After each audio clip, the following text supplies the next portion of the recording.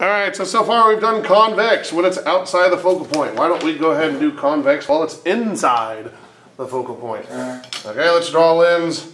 Basically smack dab in the middle of your paper. Oh gosh, why is that lens so bad? It's okay. Okay, there we go. Now, just like always, we draw our baseline. Baby. Yeah, that's pretty close.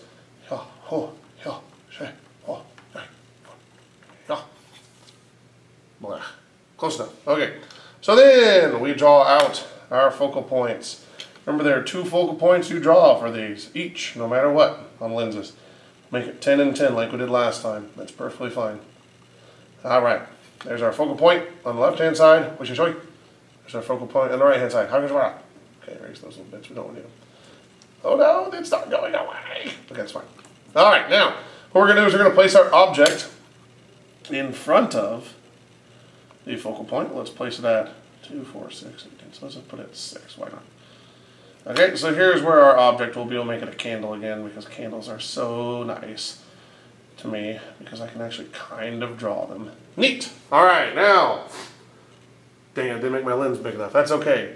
So what we're going to do is we're going to first draw our first line, which is parallel to the baseline, just like we've done a bunch of times. Now, after you do that, you're going to draw it through the focal point on the right-hand side, just like we've done a bunch of times. There you go. Alright, cool. Now, the second line, this is the one where it gets a little awkward. Usually, we're supposed to be drawing it from the top of our candle through the focal point that's closest to it, the one that's on the left-hand side for convex lens. But unfortunately, that's over here. We cannot draw a line. Now, imagine we have a line here, a little, very thin line. This line right here, if we draw it towards that focal point, it does not hit the lens, which is the whole point of this problem. Okay? So we have to do the opposite. We don't draw it towards the focal point, we have to draw it away from the focal point. Now you'll notice that I planned ahead and drew a big enough lens, totally drew a big enough lens. There it is. There's the top of my lens. Look, see? There's where the lens is, right there.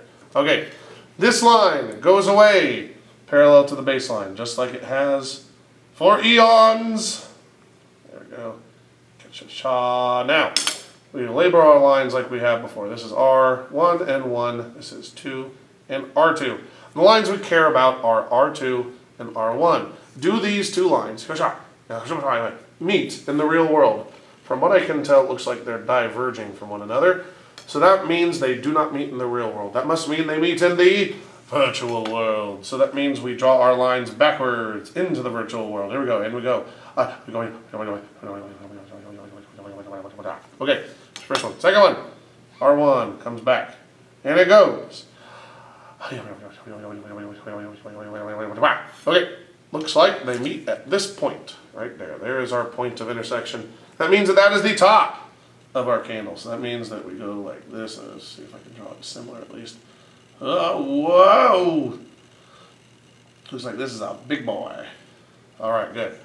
Not well drawn, but at least it shows the point. There's the candle. The top of the candle is where the 2 lines meet, because that's where the light came from in the first place. That's where it meets. That's where it ends up. So, once again, mathematics. 1 over P plus 1 over Q equals a 1 over F. So let's define our pieces again. We have F was 10 of them. P was, I believe, 6 is what we had. And Q is the almighty question mark. So why don't we go ahead and do the math. Okay. 1 over P, which was 6, plus 1 over Q, which is Q, equals 1 over 10. Alright. So we need to move this guy over to here. Minus a 6th. Minus a 6th. Okay, next. 1 over Q equals 1/10 minus 1/6. Alright, now we have to find a least common denominator to get this to work. Okay, now there's 2 ways to do this. Either you can make the 2 bottoms be the same by multiplying 10 by 6 and 6 by 10. Or you could find one that's smaller than that. Why don't we just do the easier of the 2? 10 times 6 and 6 times 10.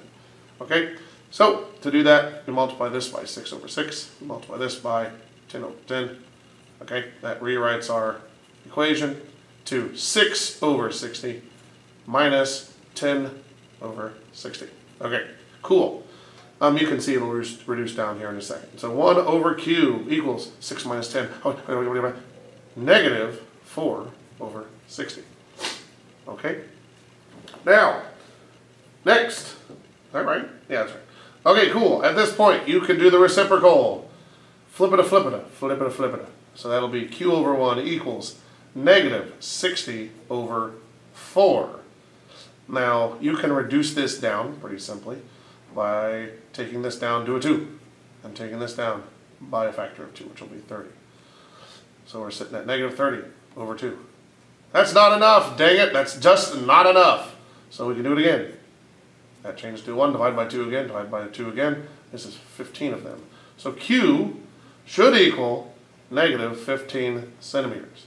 Okay, there's our q. Neat. Now, magnification. Simple as this. Negative q over p. That equals negative 15 over p, which was 6 centimeters. All right. So at this point, we take 15 divided by 6, and these negatives cancel, making m equal to a number that I did not plug in my calculator correctly. I just don't want to do it in my head. I have a feeling like I'll mess it up. It'll be 2.5 times. Okay, there's your magnification. 2.5 times. So let's go back to the back of the graph. Let's see how close we were with q. Okay, let's get on here. Holy jeez. Okay, if you line this up right here, that's 0, 10, 12, 14, 15 is right there. Oh, heck yes. So we're good at this game. Now let's check the heights. All right, this is about 5-ish. So that means that 5 times 2.5 must equal 12.5. Let's see how close we are to 12.5 tall. Okay, it's about 10. So not too bad. Looks like we're getting some good drawings here today.